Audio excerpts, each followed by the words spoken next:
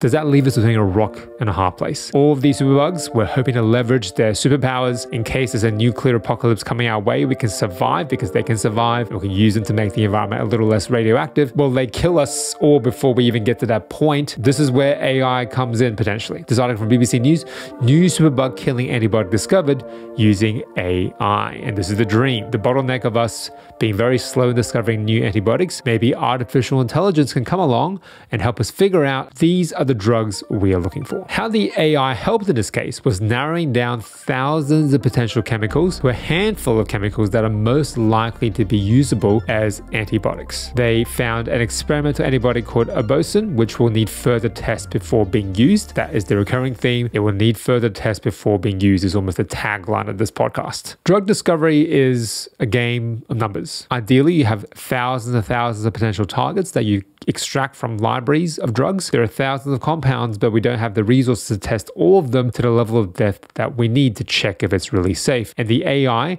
was trained on chemical features of drugs that could attack problematic bacterium, then used on a library of over 6,680 compounds whose effectiveness was unknown. And AI took an hour and a half to whittle that list down to produce a short list of about 240. And then when they tested 240 in the lab, they found 9 potential antibiotics. And one of those 9 was the incredibly potent antibiotic abosin. So you can really see it's a numbers game, isn't it? From 6,680 targets down to one very potent antibiotic. This still counts as a tremendous success, even though the success rate is 1 in 6,680. Right? All you need is 1. This is when the work starts. Despite how quickly AI whittled down that list of antibiotics down to 240, then down to 9, then down to 1, they expect the first AI antibiotic could take until 2030 until all the testing is finished and they're available to be prescribed. A huge lag from initial discovery to clinical use. Hence, we need a constant pipeline of antibiotics being discovered again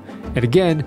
But nevertheless, AI has been very useful in this part of the process, and that has some promising future leads. The most famous application of AI within the biological sciences is Alphafold. You've probably heard of Alphafold. Next generation of Alphafold was basically announced in 31st of October. And what it's able to do is go through and look at different proteins, antibiotics. It could be vaccine targets. It could be certain compounds found in a body that are the targets for antibiotics, the targets for drugs and vaccines. And how they fold is actually a really difficult thing to figure out because protein structure fundamentally is made up of individual amino acids chained up, but that linear chain is not a functional representation of proteins. That then needs a 3D or 4-dimensional fold that is contingent on all these different chemicals and environmental conditions. And that folding process of figuring out how it folds is really difficult. You can make predictions, certainly, and that was one of the bottlenecks. We didn't know which of the folds is most likely to be the accurate one. Alphafold, and this version of AI can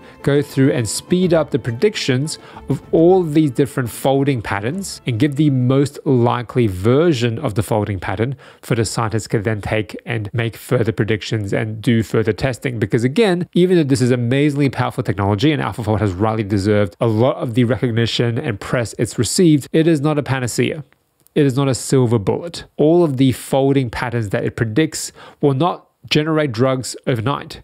They will generate the most likely versions of drugs that may work, but unless we can speed up that clinical testing route, which you actually don't want to speed up that quickly, you want it to be tested very, very thoroughly for safety in humans, it will not actually lead to any drugs that will impact our everyday lives by itself. So without the work of the researchers, the human scientists actually translating the finding, translating these predictions from the AI into an animal model, into a human tested clinic, into all of these phase 1, phase 2, phase 3 clinical trials for safety, it is not actually going to make a difference in terms of the drugs you can buy over the counter to treat the next superbug, which may or may not save us from the nuclear apocalypse. If you're interested in the laboratory techniques scientists use to investigate superbugs, you can find that video linked up here or in the show notes below. Hope to connect with you again in the next episode.